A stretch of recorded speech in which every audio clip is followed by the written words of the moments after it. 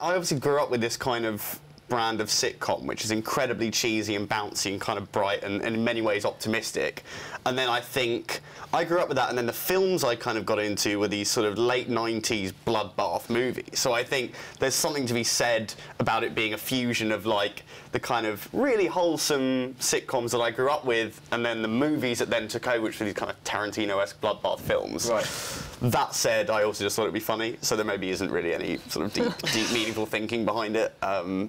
It's got Adam Buxton in it, who's very funny. He's hilarious, yeah. And Asa Butterfield. Asa Butterfield and Ella Purnell. Yes. Yeah, we got incredibly lucky to have such an amazing cast. I think it's exciting though for actors as well to do experimental stuff and yeah, get to do wild stuff like that. So what we found with Asa definitely was like, I think when he sort of heard the idea, he was like, so I get to kind of play like, what, like 10 clones? I was like, yeah. And they like kill each other. And he was like, right, okay, great, when do we shoot? Like literally came to set so pumped up, pot noodle in hand, was like, okay, get me in. Pot noodle in hand. Oh yeah, fuel for actors, yeah. Was that talking about the filmmaking community and the supportive nature of it? I mean, being involved in something like this, has it made you want to step in to the filmmaking environment, step behind the camera a little bit more? Because you do write for some shows, right? Yeah, I write, and but mostly scripted comedy stuff, and so. But yeah, absolutely, it was.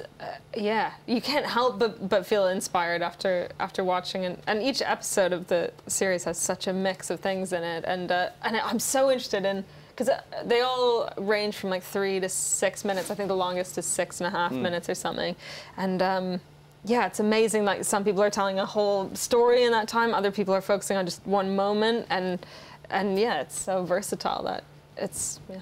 So, I mean, obviously, Eros has cast Adam Buxton in this. Yeah, I didn't get a call, but yeah, next time. Yeah, sorry. No. I heard you were booked. I was told by a stand-up, a very respected stand-up, that you were doing a gig that night. Right, one of my friends said I was busy.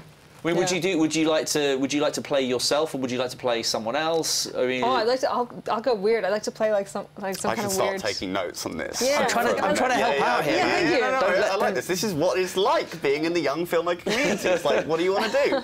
Okay, we'll do it. I wouldn't mind playing like a sort of goblin or something. Goblin, okay. Yeah. How? I mean, with like the prosthetics? Yeah, full prosthetics. Yeah, okay, sounds expensive, but yeah, we can make it. We can make it work. I think shadow is the way forward here. Yes. Okay. Lot of just in light. silhouette, right? Yeah, exactly. Nosferatu, that kind of thing. Yeah. Yeah, I could do that. Yeah. Do you like horror then? Love horror, and also I love comedy horror. I love blending those genres. Like I love Shaun of the Dead and even Scream and things. I love. Because it's a similar reaction, right? Yeah, they go so well. Like... Yeah, a laugh and a scream, involuntary responses, both quite difficult to elicit.